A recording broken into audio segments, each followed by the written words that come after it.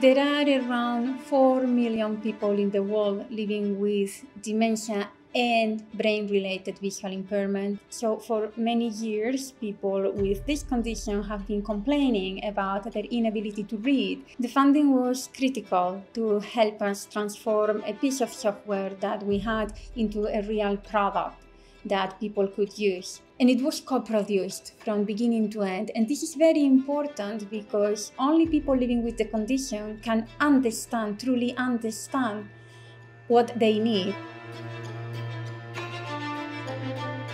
The space project is a 3-year research project that's looking particularly at the different pathways by which different factors of our urban environment, so that's our towns and cities where we live, how that impacts on healthy ageing. We aim to have academic publications, of course, but ultimately it's much better to be able to impact upon policy. Really critical to have money available for this sort of research because it's what's providing the evidence base for future urban planning.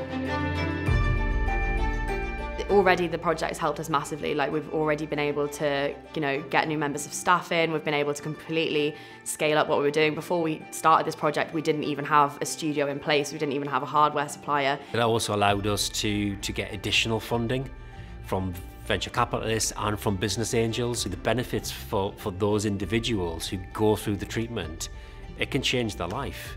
They can go back to work. They can feel comfortable in a social environment. In the northwest, we have some of the lowest figures around all sorts of different markers of health. This project and the funding from UKRI has been able to start that conversation, build that relationship with the employers, build their confidence, and just allow us to work with them to come up with solutions. So we're really interested in increasing participation in arts and cultural activities in order to increase social connectivity for older people. We think that we will have national and hopefully international impacts as well from this project, and so the UKRI funding has just enabled us to do the project and to do it really well and very ethically. The name of the project's Flexible Homes, and we're trying to build flexibility into the housing design. If the home was better designed, then we wouldn't have that huge burden on the NHS. It's really, really important for us to test with the people in the neighbourhood what it is that's going to help people live more productively for longer.